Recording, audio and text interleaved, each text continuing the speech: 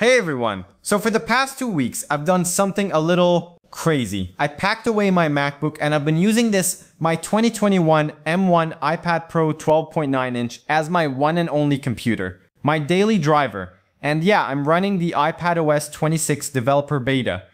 Now I know the term MacBook killer gets thrown around every single year, and let's be honest, it's almost always an exaggeration, but I've gotta say, this time, for me, as a content creator, it feels different. It really feels like Apple has finally done it.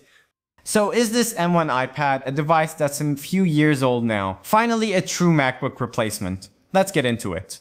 First off, let's just talk about the hardware itself. This is the M1 iPad Pro 12.9 inch, and even now in 2025, this thing is an absolute powerhouse. The M1 chip is still, honestly, more power than most apps can even handle. I mean, I've never felt it slow down in day-to-day use, and this Liquid Retina XDR display, it's just gorgeous. For my work, whether I'm editing photos in Lightroom, checking color grades in LumaFusion, or just, kicking back and watching Netflix or YouTube, it is incredible. The contrast, the brightness, it's still absolutely top tier. Now, iPadOS 26 brings this new design language that Apple is calling liquid glass. And yeah, it's different. Everything feels more translucent, more layered, almost like frosted glass. You can even set your app icons to be completely clear, which looks super clean and minimalist. I will be honest though, with certain wallpapers, the contrast can be a bit low, making the clear icons a little tough to see at a glance. But overall, it definitely makes the whole OS feel more modern and a lot less like a stretched out iPhone, which is a big plus in my book. Okay, but the real story, the absolute headliner of iPadOS 26 is the new windowing system, Stage Manager. Yeah, for me, I think that's a thing of the past. This is the real deal. Slide over is completely gone and split view is still around, but it looks a bit different. But what we get in return is, well, it's basically macOS windowing. You get the little traffic light controls, red, yellow, green, just like on a Mac. You can freely resize windows from any corner, not just in those fixed configurations we had before, and you can have up to 12 windows open at once. It's more than enough for heavy multitasking and productivity. It finally feels like the software is catching up to the incredible hardware inside this thing. And it's the little things, the quality of life improvements that really bring it all together. You can swipe up from the bottom and hold to get Exposé, which spreads out all your open windows so you can just tap the one you need. It's so much faster and more intuitive than the old app switcher. Then there's the new menu bar. You just swipe down from the top of an app and boom, you get your file, edit, view menus, all the commands you'd expect right there. No more hunting through obscure settings menus. And the new cursor. It might seem like a small change, but it is a huge deal for the experience. It's no longer that morphing adaptive circle. It's a proper, precise arrow, much closer to a traditional desktop cursor. It gives you so much more confidence when you're clicking on small targets, dragging window edges, or making fine adjustments in an editing app. It just feels right. So for my workflow, this is what it looks like in practice. I'm literally writing this very script in Notes. I've got my research articles open here in Safari, and I can have a folder with my video assets open right next to them. I'm not jumping between full screen apps anymore. It's a fluid, cohesive workspace. And you see, it's not just one of these features in isolation.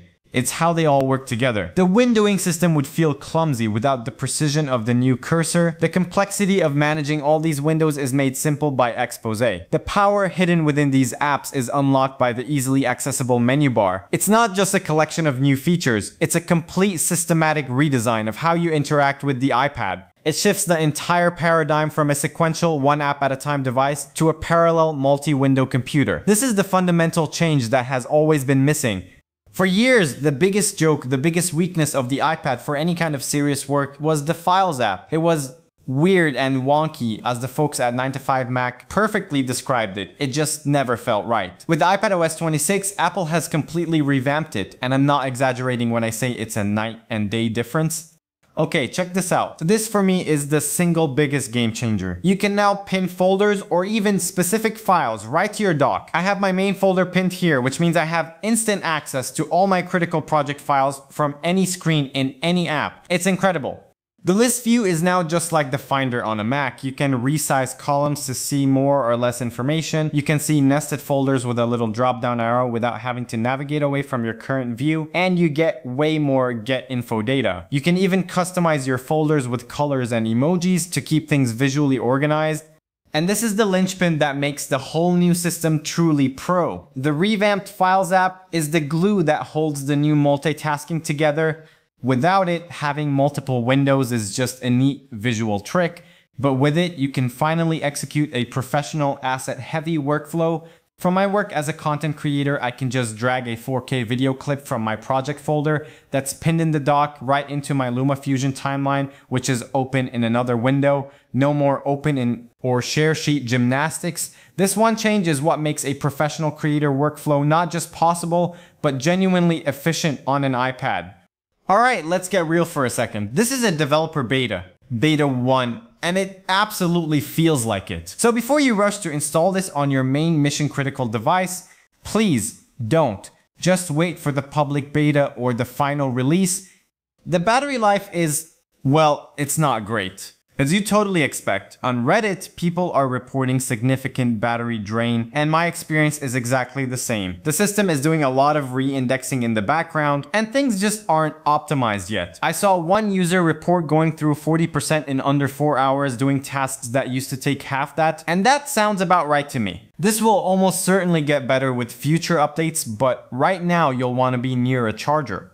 It's also buggy. I've had a few random stutters, some visual glitches with the liquid glass UI where animations get a bit choppy or things overlap weirdly and apps can sometimes just crash. Again, this is all totally normal for a first developer beta. And yeah, it can get warm, especially when I'm exporting a video or doing some heavy edits with masks in Lightroom. The back of the iPad definitely heats up. That's the M1 chip working hard with software that hasn't been fully optimized yet.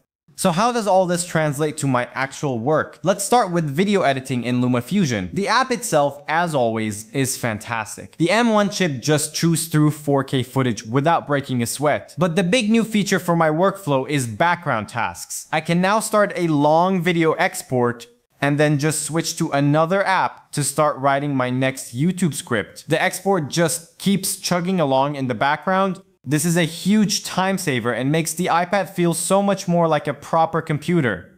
It's a similar story in Lightroom. The performance for editing raw files is still excellent, but now I can have Lightroom open right next to the Files app, easily dragging and dropping photos, or have it next to Safari to look up some editing inspiration. It just makes the whole process more seamless. I will say Lightroom itself can still be a bit of a resource hog and cause the iPad to heat up, but honestly, that's been an issue for a while, even on previous versions of iPadOS.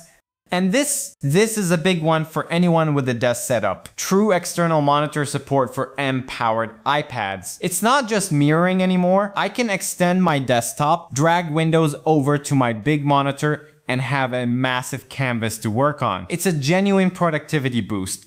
But it's not perfect. It's still a beta and there are limitations. There's no clamshell mode yet, so you can't close the iPad and just use the monitor. The iPad screen has to stay on, and it seems to be limited to 4K at 60Hz for now, so no high refresh rate support on external displays just yet. So it's a huge step in the right direction, but there's still room for Apple to grow here.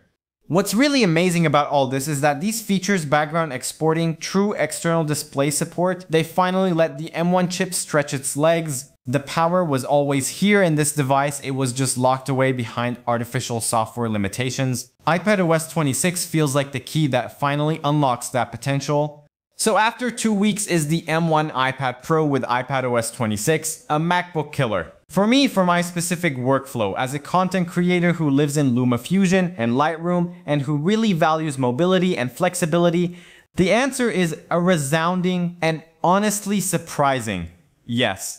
The combination of a truly functional windowing system and a Files app that actually works has removed the biggest roadblocks that always sent me running back to my Mac. This setup is perfect for other creators, for writers, for artists, for students, really anyone whose workflow can be accomplished with the amazing apps on the App Store and who values the incredible flexibility of having a great tablet and a powerful computer in one single device.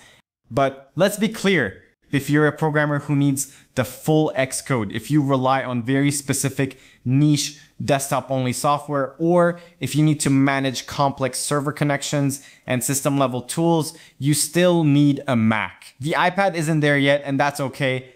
And I have to say it one last time, this is a beta. It's exciting. It shows the incredible future of the iPad, but please wait for the public beta in July or the final release this fall before you put it on a device you depend on every day. But that's just my experience. I would love to know what you all think. Are you excited about iPadOS 26? Do you think it's finally the update we've all been waiting for? Let me know your thoughts down in the comments. If this video helped you out, a like is always appreciated, and be sure to subscribe for more deep dives into the Apple ecosystem. Thanks for watching, and I'll see you in the next one.